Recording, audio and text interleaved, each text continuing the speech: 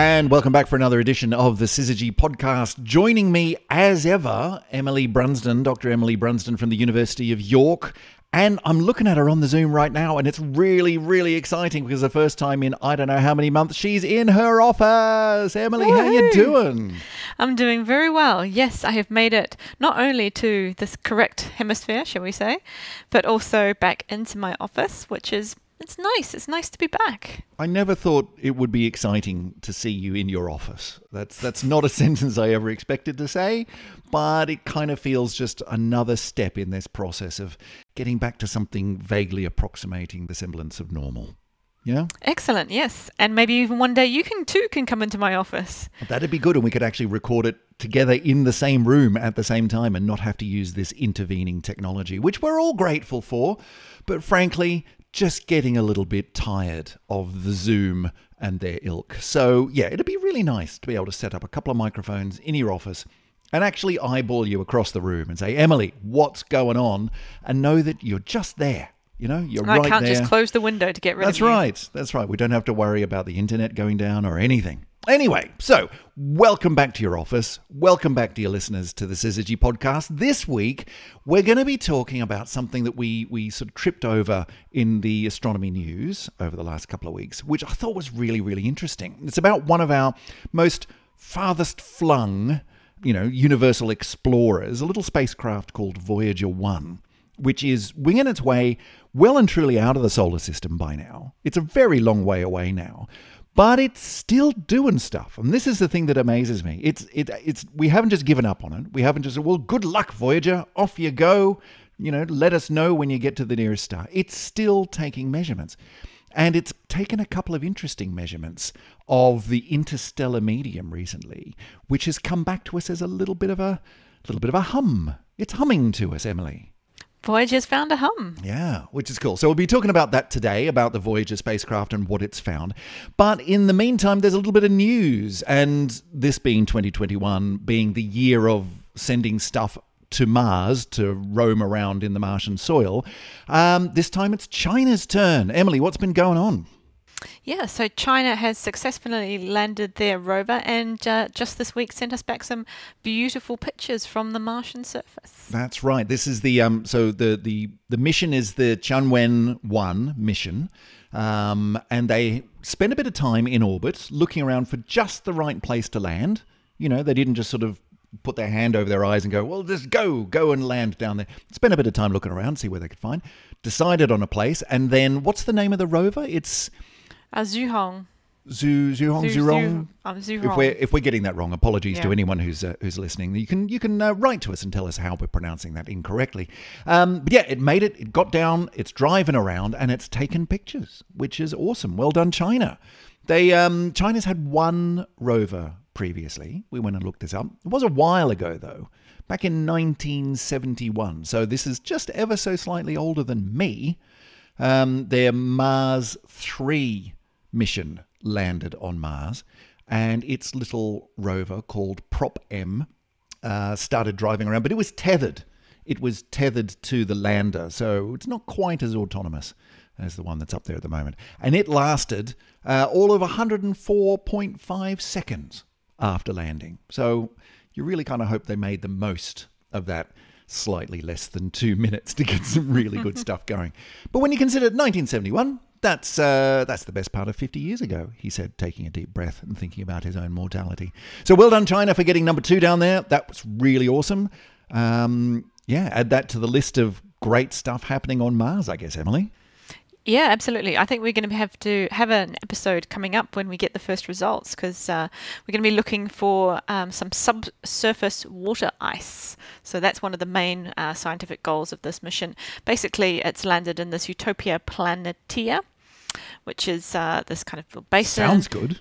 Yeah. I mean, I don't think it's quite as utopic as maybe the package states, but might have oversold it, you reckon? I think maybe some time ago it was. We think there probably was an ocean there in the past, so it's one of these kind of let's have a sort of a scratch around and see if we can find in some more evidence and figure out what was going on. Gotcha. Well, looking forward to seeing some of the results coming back from that, and also from the Perseverance mission and its little helicopter, Jenny, which is buzzing around doing its thing. So yeah, there's going to be all sorts of stuff coming in, and we get to sift through that in a future episode. So looking forward to that one. But that's not what we're talking about today.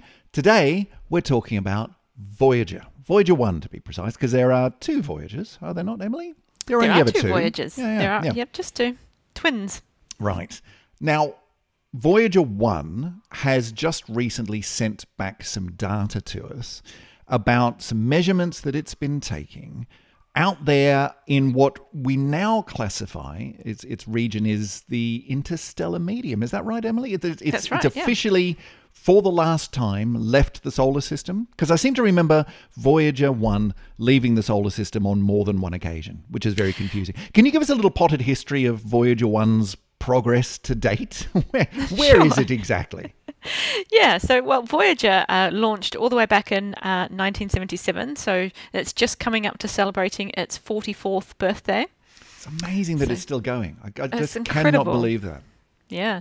So Voyager in the 70s went to the planets, very famously Saturn and Jupiter, and then used those as gravitational slingshots to kind of send itself out of the solar system. So this was kind of part of the mission design, was kind of, we'll take some pictures of some planets and then we'll head out into just the space and we'll just kind of see what's there. Just keep going. Keep going. And the lovely thing is you can go to NASA's mission page for Voyager and it'll give you, for Voyager 1 and Voyager 2, updating in real time the mission stats. And so I'm looking at it right now, and the distance of Voyager 1, so it was launched on 5th of September, 1977. So that means it's been gone for 43 years, 8 months, 15 days, 23 hours, 55 minutes, and 24 seconds. It is 14, hang on, 1, 2, 3, 4, 5, 6, 7, 4. That's 14,137,583,790. That number's going up very quickly. Miles. And it's going very quickly. Now, for once, I can translate this into the kind of more sensible human units, shall we say. Go on. It's about 152 times the Earth to Sun distance. Right. Astronomical units, AU. Exactly. You can see why astronomers glommed onto the whole AU thing, can't you? Because it's much easier to say 152 and a bit astronomical units than 14,137,583,972 miles, which is a much harder number to say. And already out of date. Yeah, and already out of date by a lot. Whereas the astronomical units, the AU, that's just buried way down in the decimal point there. So, yeah, 152 AU, which is a really long way. That's out well beyond even, like, we're well beyond Pluto now, right? Exactly, yeah. Well, we're out of the solar system entirely. Okay. So can we just spend just a moment? Can we just clarify that, please? When you say we're out of the solar system, like, I am sure I have heard on a number of occasions, that number being more than one, Voyager has left the solar system. So either it has or it hasn't, I would have thought. Is there some ambiguity about this? Was there sort of, now it's left the solar system? No, wait, now it's left the solar system. What's going on? Well, there's a few ways you can sort of try to measure the edge of the solar system. It turns out that it's not kind of just a wall where you open the door and you carry on into the next thing. It's not like the Truman Show where you get to sort of the edge and you just open the door and walk out into the universe. It doesn't work that way. No, and you can measure it in a couple of different ways. You can measure it based on things like the gravitational force from the sun, but I think the most common way we measure the edge of the solar system now is by something called the heliopause, or the sun's kind of, the sun has an electromagnetic dominance over our solar system. So the solar wind, which is all the kind of charged particles and electromagnetic radiation coming from the sun, that kind of gets to a point where that is overtaken by the interstellar medium. So there's kind of there's a point where basically the sun's electromagnetic influence becomes less than the influence of the interstellar medium. Right. And so depending on exactly how you define that, that's sort of a boundary in space where once you pass over this line, it's the influence on you is really from the universe at large, or the galaxy at large, rather than the sun. Is it a little bit like, the wake behind a boat that when you're close to the boat as it's powering along, then the wake is the most dominant thing. You'll get dragged along behind the boat. But if you get a little bit too far away, then basically the boat's left you behind and you're now in the river or in the lake. Is it a little bit like that? Yeah, I tend to think about it as, I guess, in a similar way, but with like bubbles of dye or something like that, where you've got like, I don't know, maybe something like an old traffic light cocktail where you've got different layers of different colours, and there's kind of a boundary. There's a little bit of mixing at the boundary, but it's kind of a boundary between the different layers of the different colours of the drinks. I feel like your Friday nights are much more interesting than my Friday nights at this point in time, Emily. But yeah, okay, let's take your traffic light cocktail analogy and run with that one. Okay, so by that definition, which is according to, what did you say it was? The heliosphere? Yeah, the heliopause. Heliopause. Then Voyager 1 is out. It's gone. Yes. It's gone through that rough boundary and it's out. So it actually into left the it quite a long interstellar time ago. It left it in 2012. That is a while ago. Yeah. And it was a measured leaving of the solar system in a sense. Like Voyager has lots of sensors on board, so it was able to detect the change in its environment basically as it moved away from the electromagnetic influence of the sun. And then you might remember not too long ago Voyager 2 did the same thing. I think it was about 2016-ish, somewhere around there, that Voyager 2 also left the solar system. It's always possible, I guess, that my memory of, hang on, haven't we heard this before, is conflating Voyager 1 and Voyager 2 separately leaving the solar system. But I'm fairly certain that the definition of where the end of the solar system is has also been a little bit hazy over the years as well. Anyway, so Voyager 1 is out there. The staggering thing is that it's still taking measurements. It's brilliant. It's still measuring stuff, and not only that, it's sending it back to us. So that's very, very cool. Now I'm having a look again at this Voyager mission page, and it says that the one-way light time, which is the communication time, right, back to Earth, or from Earth to Voyager, Voyager back to Earth, is 21 hours, just over 21 hours. So that's a really long time. It's a very, very long way away. When you consider how long does it take light to get from the sun to us? It's like 8 minutes. 8 minutes. Yeah. So it's 8 light minutes to the sun. And it's, a couple of light seconds to the moon? Mm-hmm. And how long does it take us to communicate with the rovers on Mars? Just a few more minutes, about 12 minutes, something like that. 12 minutes. So it's 12 light minutes to Mars. And this is the best part of a light day away. So it's really getting out there. I'm also going to notice that it is currently traveling at 38,000 miles an hour, which is very fast in anyone's language. See, that's great, because when I was a PhD student, we used to do things like, you'd write some code to do a particular task, right? And then you'd have to push go on the code, and it's like, well, hey, my code's running. I can't possibly do anything else. Let's go get a coffee or lunch or a few drinks at the bar, whatever it was. Those cocktails you're talking about. So where they came in. Can we have a few traffic lights, please? Yeah. But it's only 10 o'clock in the morning. Yeah, it doesn't matter. Code's running. Yeah. Code's going to be hours. It's fine. Can you imagine being a controller and pushing the button and waiting not just 21 hours for your code to get to Voyager, but then another 21 hours to get the signal back saying, yeah, received, I'm on it. Yeah. Or the code that says, didn't quite catch that. Can you send it again? Oh, fine. Back to the bar. So one of the other things that's on this fabulous mission webpage is the instrument status. So it's listed Voyager 1 and Voyager 2. And I can see that of the 1, 2, 3, 4, 5, of the 10 different instruments set up, 10 different measuring apparatus on the Voyager spacecraft, 4 are still alive on Voyager 1 and 5 are alive, or at least turned on Voyager 2. So Voyager 1's currently got its cosmic ray subsystem on, its low energy charged particles subsystem on, its magnetometer, measuring magnetic fields, is on, and its plasma wave subsystem is on. Voyager 2 also has its plasma science system turned on. So 43 years later, let's not exaggerate. 43 years later, it's still got these 4 different scientific systems up and running. How is it powered? Where is it getting its electricity from? Yeah, no, it is powered spacecraft. But yeah, most of the other subsystems were purposely shut down. Yeah. Especially as Voyager 1 moved away, and both Voyager 1 and Voyager 2 moved away, because you just don't need things like cameras, it turns out, anymore, because there's nothing to take a picture of. So these things, some of these things, and also some of the instruments that were designed to do measurements of the planets, of course, were all shut down. And this is just to conserve power. And it's interesting that you mentioned, because that last detector that you mentioned is the plasma wave subsystem. Yes. And that's exactly what has been making the measurements that we're talking about today. Exactly. So why don't we get to that? What is it that Voyager has actually picked up and sent back to us going, oh, this is fun. Look what I just heard. Yeah, so with the plasma wave subsystem, which to you and I think we'd call it something quite different. I don't know if you've got your picture up there of Voyager and what it looks like. I have. So hang on, let me see if I can find. Which one is the plasma wave subsystem? So, I mean, the image of Voyager is very iconic by now.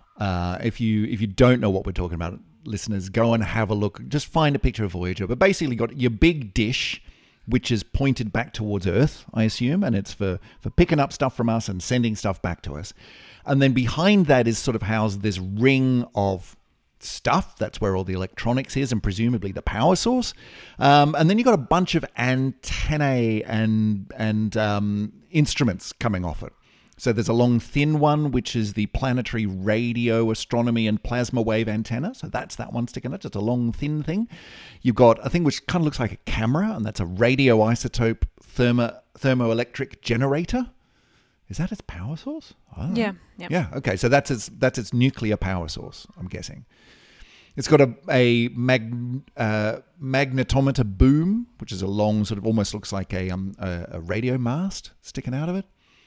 All sorts of bits and pieces sticking out of it. But this long, thin rod is your planetary radio astronomy and plasma wave antenna. So that'd be your plasma wave subsystem. So it's actually just like basically 10-meter long bunny ears that you used to have on your television. Back in the days really before you connected into the wall, you had to fiddle with the bunny ears. And that's basically all this is. It's detecting what? Electromagnetic signals in space. Exactly, yeah. Right. So it's got its bunny ears going. And with the bunny ears, Voyager 1, we've actually heard recently from Voyager 1, it's been detecting things like eruptions from the sun. And these come through through the interplanetary space, which is our solar system, and then they do, mix up and head out into the interstellar medium. And especially when there's kind of a big eruption, a big explosion, you get this big kind of wave of charged particles, this wave traveling through the whole system. And then several of those have been picked up over the last few years, and we've seen those. And they're about one a year, actually, that Voyager seems to pick up from that. But what they've managed to do now is to actually look at the times when you don't have these kind of eruptions that you're picking up, and actually investigate what's going on in the background of the detections, and see what's the interstellar medium just doing out there.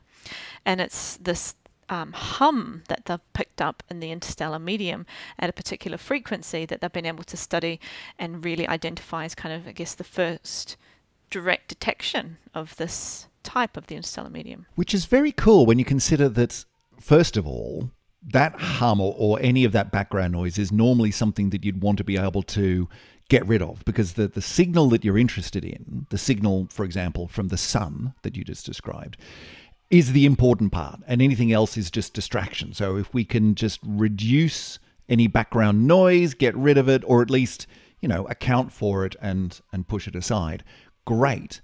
But now that we're out of the solar system, during quiet times, we can actually go, well, let's go back and have a look at that noise again and characterize that, because now that's something of interest. For the first time, we're actually out there in the interstellar medium, and we can have a look around and see, so what is this? What is this thing that I am in, says Voyager 1.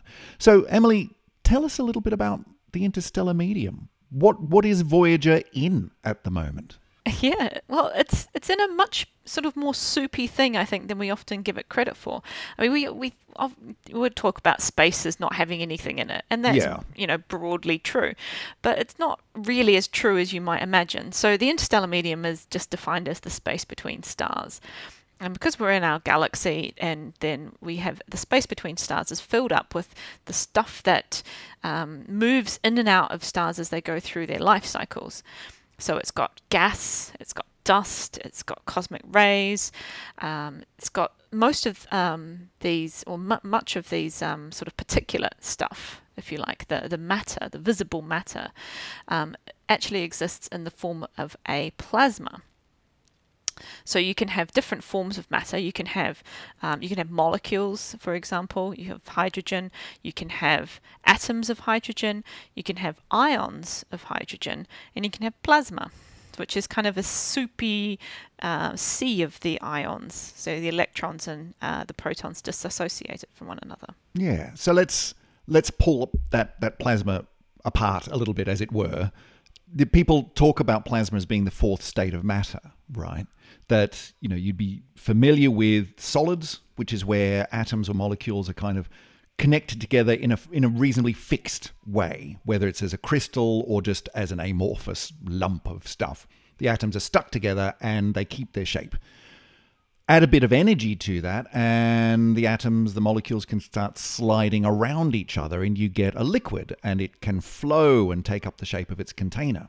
You add a bit more energy to that, and the atoms or the molecules are able to pull apart from each other, and you get a gas. And again, it's a fluid. It can take the shape of whatever container it's in, but the atoms and molecules are separated now. There's space between them. They can collide and bang into each other, but there's space there. But you add more energy again, and you start pulling the atoms or the molecules actually apart electromagnetically. You start pulling the charges apart, and you've got electrons and you've got charged ions floating around in a gas, or a plasma as it's called. And so I'm guessing that the plasma that's in the interstellar medium is a pretty dispersed one. It's very, very thin. I'm thinking. Yeah. There's not a lot there. It's absolutely, well, it's low density, but there's a lot of it, if that makes sense. Because space is big? Yeah, exactly. Yeah. So let's pick apart both of those things. So first of all, we've got low density. So for low density, we're talking about kind of something like 0.1 atoms, so a tenth of an atom for every centimeter cubed. Okay, so holding up my fingers in front of me, centimeter apart, there's a centimeter cubed little box. So basically a die, right? A game die sitting in front of me. And that would have a tenth of an atom on average in it. I'd need 10 of those. In the plasma state of the interstellar medium. So, okay, there's not a lot. Not much, no. And I mean, you can compare that to, say, a molecular cloud, which is kind of like what you might see in a nice astronomical image. You might see dark clouds, some molecular clouds. They might have something like 1 billion molecules in their centimeter cubed. Right. So when we say that the interstellar medium is quite empty, that's what we mean. That it's not completely empty. There is stuff there. That's still quite empty. But that's quite empty. Yeah. Okay. And so then if you want to, I guess the next level up would be if you think about ultra high vacuums that we can create here on Earth. I think you're usually talking about, so you've got 1 million of 10 to the 6, and then you go to 1 billion at 10 to the 9. So you're talking about 10 billion atoms per centimeter cubed in an ultra high vacuum. So that's okay. In an ultra high vacuum that we can make, cutting edge technology here on Earth, we can get the density of the gas down to 10 billion atoms per centimeter cubed. That's as low as we can do. It sounds pretty rubbish, doesn't it? It does a bit, really, when you talk about it that way. And so that's still 10, what did you say? That's still 10 times higher than a dust cloud in space? Yep. So we're not even to that level. And then you get to the interstellar medium, which is a tenth of an atom per centimeter cubed. That's quite vacuumed. But maybe we shouldn't be too harsh on ourselves, because really what we're dealing with on Earth, of course, is going from atmospheric atoms around us, say the air that we breathe.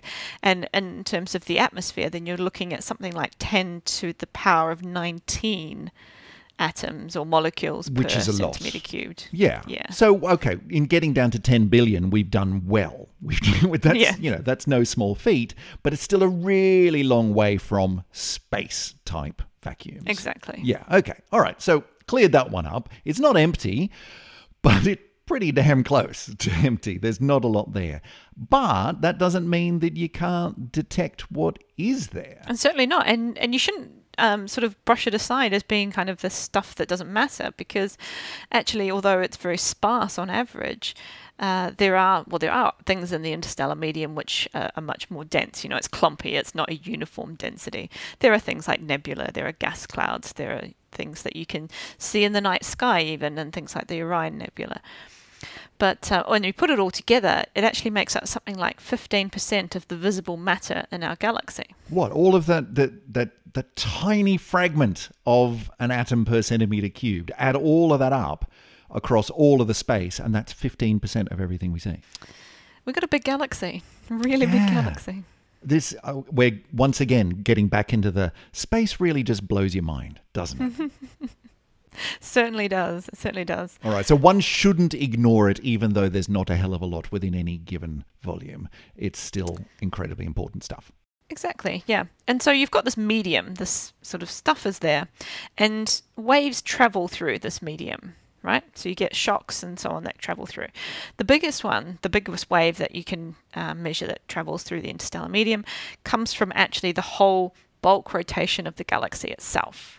So if you imagine a picture of a very, very typical spiral galaxy that you might have seen in any Hubble picture of the Whirlpool galaxy, anything like that, there's a really fairly good representation of what our galaxy looks like. Yes, if you're listening to this, look down at if you're looking at it on a device which will show you chapter art, then you'll be able to look at an image of it right now. So have a look.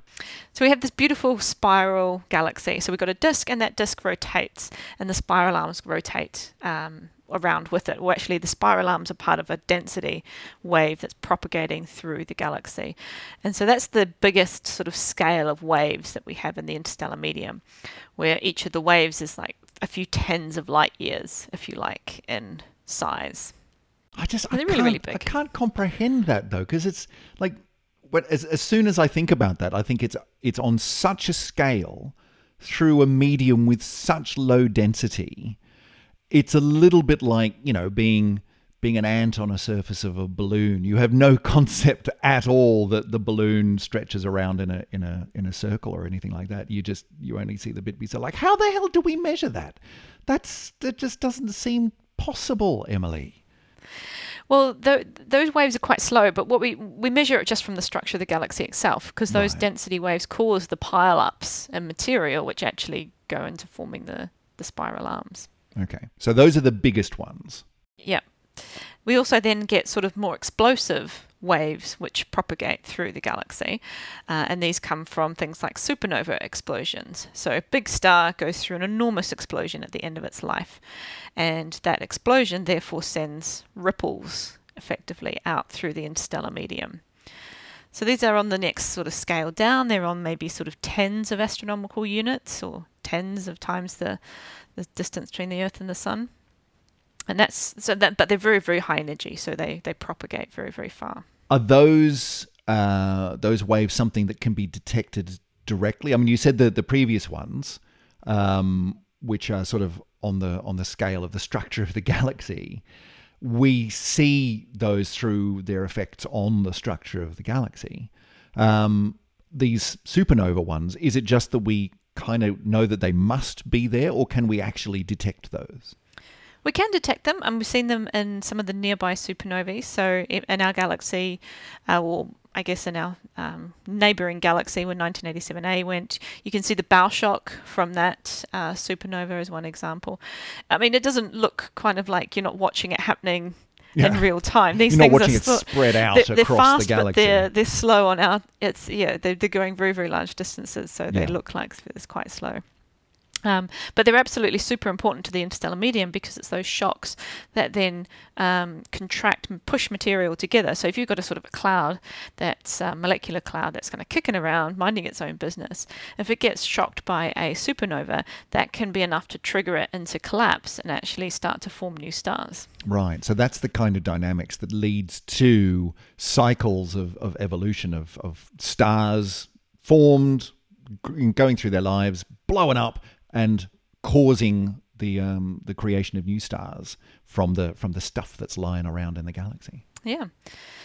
And I guess then the smallest kind of shocks that you get through the interstellar medium are the ones that come from the stars themselves. So stars can have pretty volatile surfaces. Some stars are really quite energetic and quite nasty, particularly baby stars. Actually, when they're very new stars, often have a lot of, you can maybe call it teething problems, coming together as a star. There's a lot of explosive activity that happens. And Hashtag relatable also, for all of the parents, yeah. Indeed. And there's also some particular types of stars that just periodically erupt of their own accord as well. But even, ordinary day-to-day stars like our sun, we have coronal mass ejections, which are enormous releases of energy off the surface of the star. And that propagates, as we've now measured from Voyager 1, out into the interstellar medium. So you get these small but still very detectable shock waves traveling out through the incredibly diffuse material of the medium. But it's there. It's sending this wave shock out through the universe. And then we can measure them, because what happens is those waves are traveling through this plasma. So remember, plasma's got particularly the electrons in the plasma. So these are the negatively charged particles. Those waves cause the electrons to start to oscillate or to ring at a particular frequency. And that frequency is dependent on what the density of the electrons is at that particular point. So if you have a lot of electrons close together, it's a high density of electrons, then you get a higher pitch to your ringing sound. And is this what Voyager has heard? Is this the hum? Yeah. Now I'm using sound very loosely here. It's actually a bit naughty because, of course, there's not enough material in space in the interstellar medium for audio, for the mechanical propagation of sound as we hear it here on Earth. So when we say hum, what are we analogizing there then? So we're talking about an electromagnetic sort of frequency. So a photonic frequency. Okay, so we're sort of making that direct connection between. Okay, so there is a hum in the sense of an electromagnetic vibration, which you can think of as a bit like a that kind of thing. Yeah, and the one that Voyager 1's picked up is running at about 3 kilohertz. If you were to transpose that into something, from the electromagnetic signal into something that we signal, can hear, then what you would hear is you'd hear the note. Let's say a particular frequency corresponds to a particular note, so you'd hear that consistent note just playing, just a single note, monotone, something like that. But it is actually interesting because this note slowly changes with time, because as Voyager's traveling, it's traveling through the interstellar medium, which has very slightly different densities. And so you hear the pitch change because the frequency is changing, because the density of the electrons is changing. And is it generally getting lower the further away from the solar system it gets, or is it now far enough out that it's basically just little fluctuations as it goes along? It's fluctuations. So the pitch rose from 2013 to 2015. And it now seems to be, I think it's sort of steady since then. And so we can infer from that the Voyager has gone from a slightly lower density part of the interstellar medium to a slightly higher part. Something by 40 times increase, which sounds a lot, I think. But yeah. I mean, again, when you're dealing with such small densities, that you're not going to see an enormous amount around you in that change, but it's still a significant change. 40 times is still 40 times. There's no getting away from that. So it's worth having a listen to these things.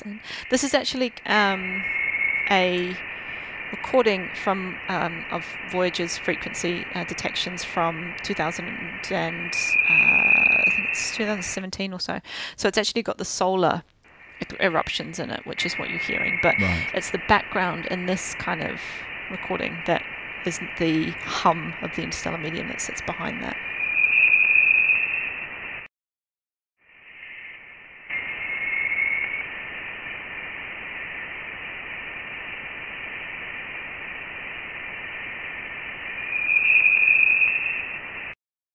Oh, that's spooky. You get a little whistle there. That's kind of spooky. I like that.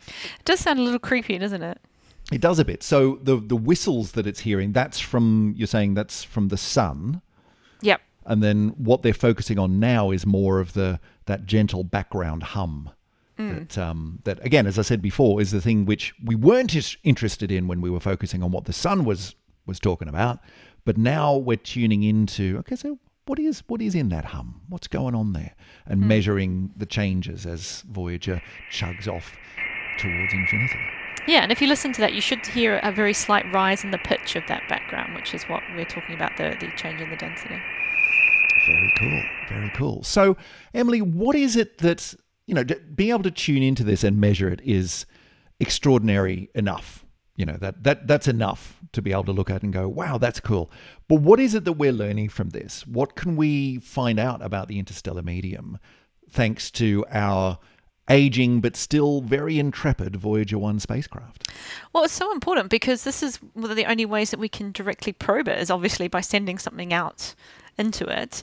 We've only got Voyager 1, Voyager 2, our only two probes that are sitting out there in the interstellar medium. And it's so important we understand it because the interstellar medium is the link between different generations of stars. So when stars are born, they're born from this cloud of gas and dust that's in the interstellar medium.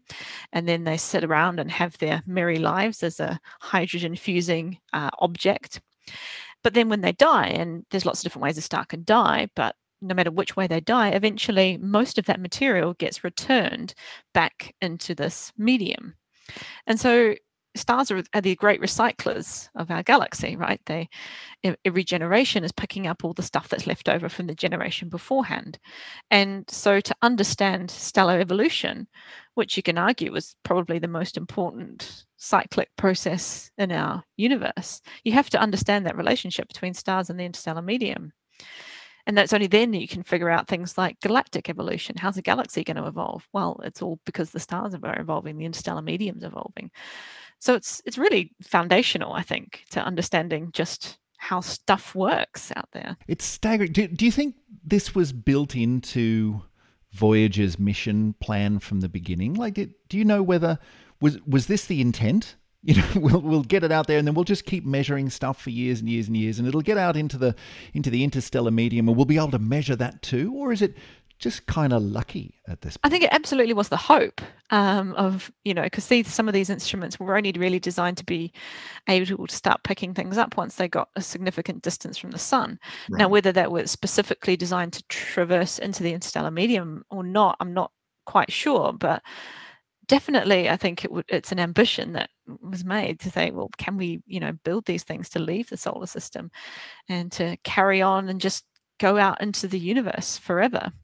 I think about the golden record that's on Voyager. That was done with such hope and optimism that it will be found one day. Yeah, but I mean, there's a difference between we're going to send a hunk of, metal and stuff off into the cosmos, and maybe one day it'll bump into someone, versus this thing is actually still going under its own power.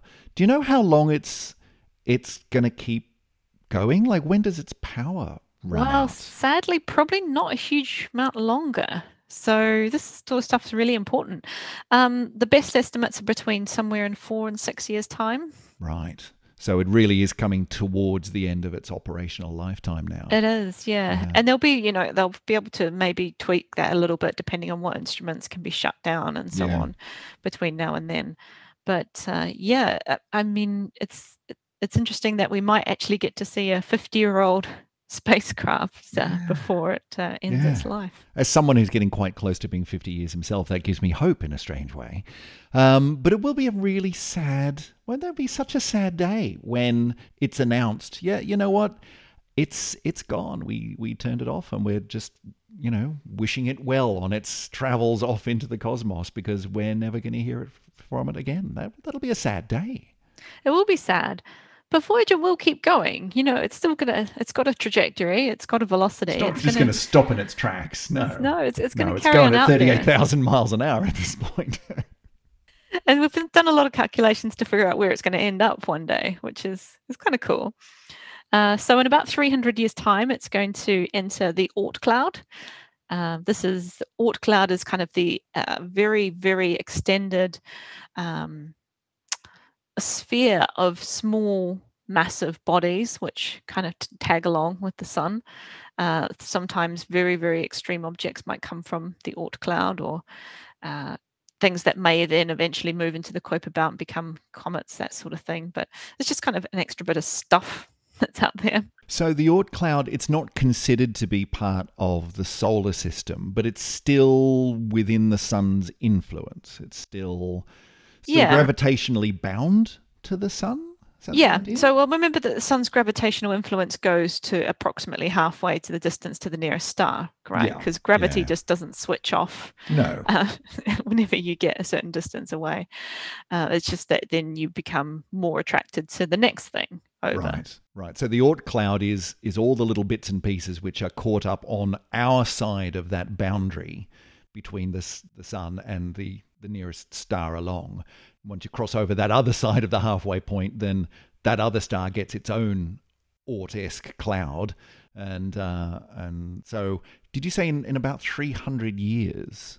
So in 300 years, it's going to enter the Oort cloud, but it's not going to be until 300,000 years' time that it's going to leave it. What? Space is ridiculous, Emily. Like what? Okay, here's a question for you, which 30, may or may not be. No, I said that wrong. I said it wrong. Wrong number of zeros. It's still a big number. Still a really big number. No, but it's important. It's a really important. Yeah, so 300 years to 30,000 years is when Voyager is going to be in the Oort cloud. And the reason why that's important is because the next milestone, which I think is kind of the coolest one actually, is in 50,000 years. Then this is when Voyager will be at the distance of, say, our nearest star. Right. It's not going to the nearest star. It's not pointed in that direction. But that's in how many years? In 50,000 years. 50,000 years it'll be at the distance of the next star, but not at the next star, because that's not where it's going. So that's a long time to wait to even get that far. Where is it going? Well, just kind of into space. So if you imagine the sun's going around the galaxy, right? The sun's going on its orbit. It's going on an approximately circular orbit around the galaxy. Then both Voyager 1 and Voyager 2 were sent out because the sun's moving around the galaxy. Its heliopause, its electromagnetic sort of bubble, is not a sphere. It's actually got a long tail because it's moving. Yeah. So Voyager 1 and Voyager 2 were sent out to be going ahead of the sun, if you like, so that they could leave that bubble sooner. Because if they went tail to the tail, then it would just take ages to get out. Right. Gotcha. So they were flung, one, I guess, slightly above the plane of the orbit of the planets, and one slightly below. Now you can decide which way is up to decide which one is above and which is below. How do we do that? Is that based on north-south here at Earth? Do we define the North Pole to be up? Is that? I think it is defined, but it never made a lot of sense to me. I'd never really thought of that before, but yeah, that doesn't make any sense. But okay, but then let's that whole system's on its side when it comes to the galaxy anyway. So, I mean, you always sort of just loosely assume that the planets are going around the sun in the same plane as the disk of the galaxy. They're not? No, Really? we're really tipped over. Wow. Okay. Clock that one up for new knowledge for the day for me. Yes, I'd always assumed that we were roughly in the same plane, but we're not. There you are. No, the sort of gravitational force that has pulled together the disk of the galaxy is insignificant compared to the rotation of the sun, which is what pulled together the disk, which became the planets around it. I guess that makes sense. But yes, mind blown at this point. There we are. So they're going out roughly ahead of the sun as it plows its way around the galaxy. And I'm assuming they weren't sort of directed in any specific direction with an end point in mind. They're just, it's now a matter of, so what direction are they going? I wonder where they're going to end up. Yeah. Well, you can find out. You can see that it's going to, I think that there's some calculations as to when they're going to reach other stars. And by reach other stars, I mean some of these calculations are when they're within a light year of the next star, which is not really reaching, but it's not. But I mean, on the scales, the distance scales we're talking about, that's close enough, surely. Yeah, but it's still much further than even the Earth is from the sun. Yeah. So it's I guess flybys. It's all going to be flybys. Yeah. I mean, given that at this point it'll be a completely and utterly dead, cold lump of metal with an inscribed record on it, it's it's a bit of a moot point anyway. But it's statistically, eventually, it's going to get modestly close to something. Exactly. Yeah. What I also find interesting, though, is that Voyager 1 is probably always going to be the furthest man-made object from the Earth. How do you mean?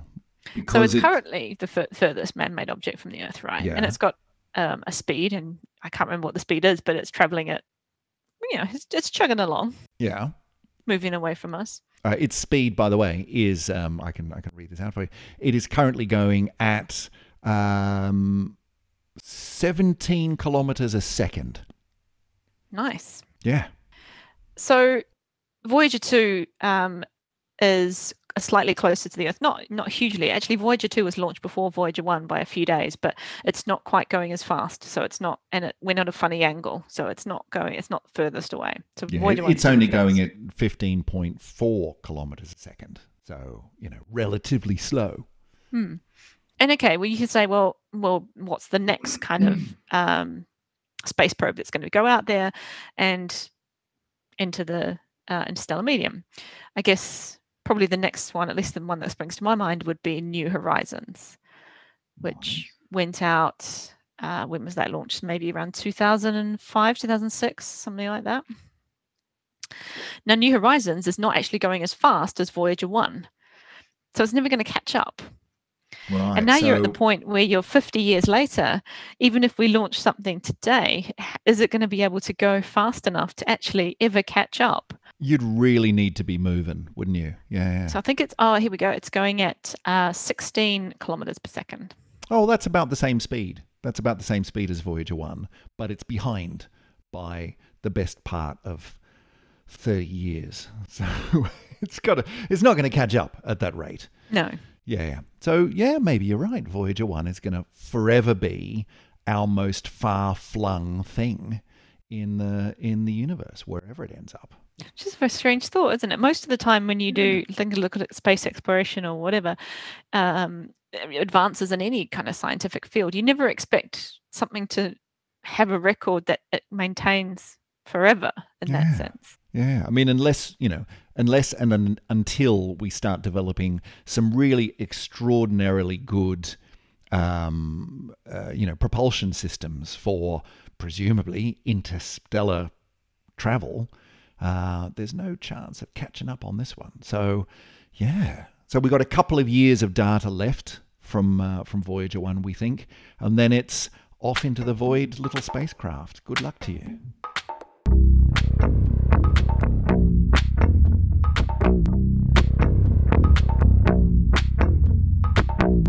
Well, that brings us to the end of this Voyager-tastic episode of the Syzygy podcast. Emily, I don't know, there's something about the notion of this tiny little dot of human-made stuff flinging itself out across the void on an endless mission out into the stars that is at once both inspiring and makes me feel incredibly small. I think it's, if nothing else, it puts the most extraordinary perspective on humanity's place in the universe. And I don't know, that's not a bad thing, I I reckon. What do you think? I just love the idea of Voyager going out into the inky blackness, this tiny little thing. It's only, the size of a kind of a slightly large table, heading out there. Just doing its own thing. Just it's almost like the Sputnik beep, just kind of getting on. I don't know. It's suddenly, I know there's always a danger in anthropomorphizing these things, but it just feels very brave. It must kind of feel very dark and alone out there. And I feel for Voyager 1. So if you can hear us, Voyager, then we're with you. We're with you all the way. We're cheering you on. We think you're great. But listen, we should probably wrap this one up. So, ladies and gentlemen listening out there in listener land, if you want to get in touch with us here on the Syzygy podcast for any reason, whether that's to ask us a question, just to say hi, to suggest an idea for an upcoming show, or just to throw some interesting tidbits from the world of astronomy our way, Emily, there must be all sorts of ways that people can do that. How do people get in touch? They can get in touch. And interestingly, none of these things were around when Voyager was launched. That's right. Goodness me, there wasn't even an internet. Wow. There wasn't even. But you have the benefit of the modern day times of being able to contact us on Twitter. So we are at SyzygyPod, at SYZYGYPOD. That's right, we are. You can bang in SyzygyPod into that little search box on Facebook and we will ping. And very occasionally we throw stuff up on the Instagrams as well. So you just go and find us at SyzygyPod on the Instagrams. We also have a website, I think. Oh yes, syzygy.fm. Beautiful pictures, beautiful extra links, and a lot of dark rabbit holes to go down.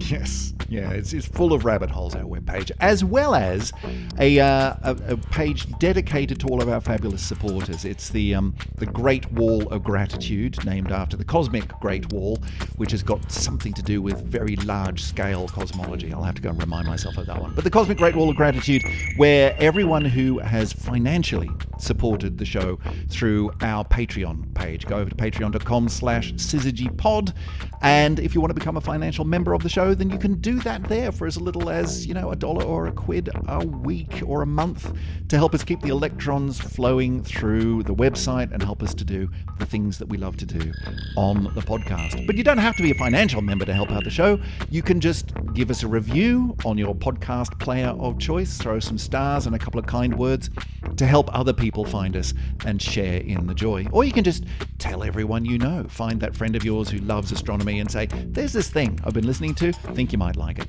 Otherwise, I think we should probably call it a day there, Emily. So I will catch up with you in probably a week or so's time for another episode. What do you reckon? Sounds like a good plan. All right. Well, I will catch you later. See you later, Emily.